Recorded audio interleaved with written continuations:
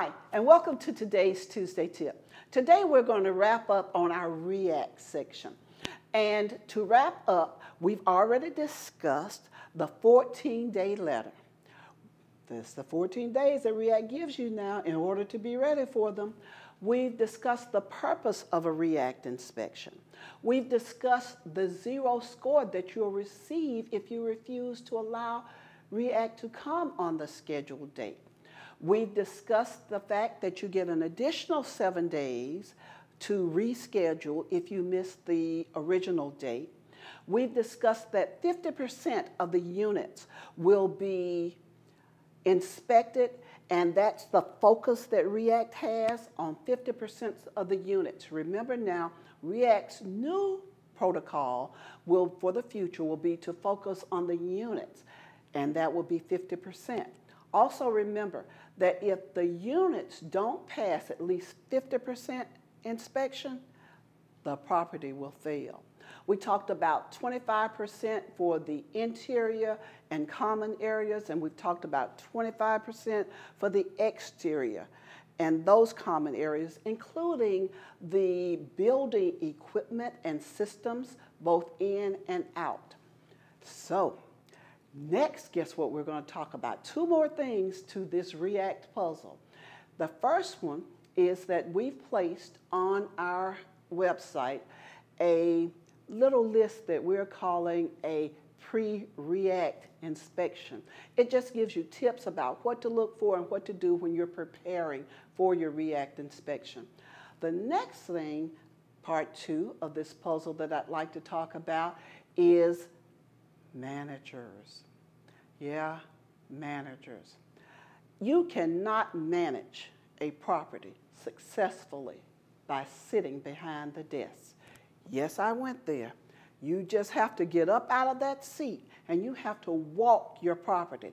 You have to look at the exterior, the interiors. You have to know your residents. We had a young lady that called that received one of the 14-day letters, and I asked her, well, how did you do?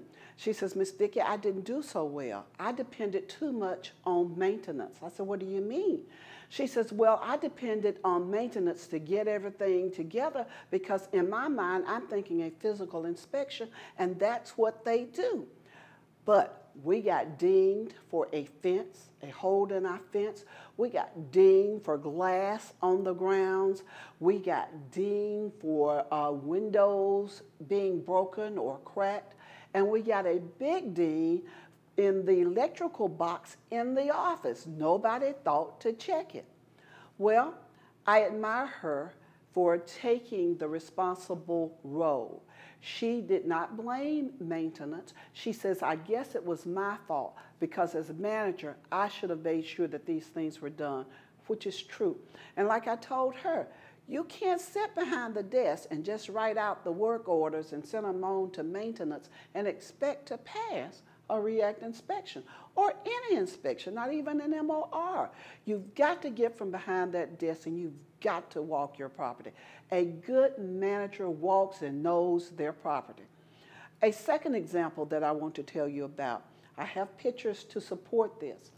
We had a call from a resident that was telling us that she was getting rodents inside her unit and that they were coming from the plumbing that the maintenance man had duct taped. I said, duct tape? She said, yes, ma'am. I said, well, send me a couple of the pictures. She sent me the pictures. I called the manager, asked the manager if she knew that unit blase needed repairs. And she said, yes, I've sent the maintenance man up there twice. And he has done those repairs, and I have completed work orders to prove it. I said, you might have work orders, but did you go and look at the unit? Have you seen the repair work? Well, no, because I trust my maintenance man. I said, well, I'm going to send you the pictures that the resident sent me. I sent her the pictures. Here they are. You guys look at them. This is the before pictures. She went, oh my God, Miss Vickie, I didn't realize it looked like that. Yes, ma'am, that's exactly how it looked. She says, well, I will get on top of this right away. True to her word, in about 3 hours, I received this set of pictures. It's quite a bit of difference there, isn't there? I couldn't understand why she didn't, at least from time to time, go behind maintenance to make sure that they were doing the job that they should do. I always said that a maintenance man will make or break a property. So I want you guys to come from behind the desk. I know you have a lot of paperwork. I know we have to be octopus arms, that we have to recertify, that we have to do paperwork, we have budgets, we have a lot to do. But one of the main things that you have to do is to make sure that these units are in decent, safe, and sanitary conditions.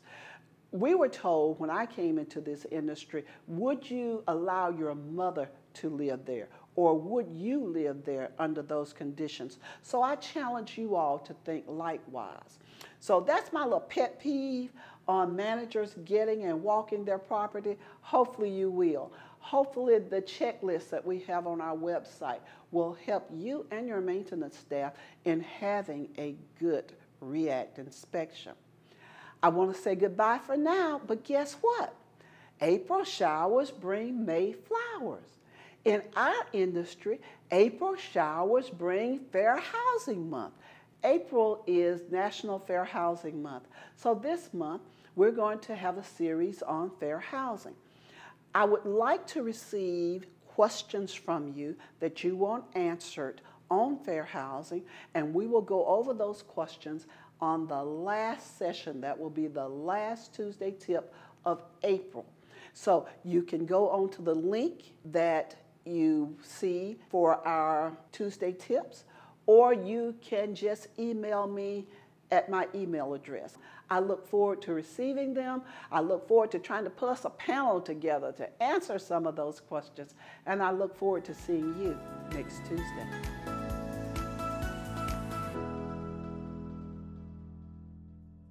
Did you like this video? Hit the like button below. Do you want to see more content just like this? Be sure to subscribe to all our social media platforms.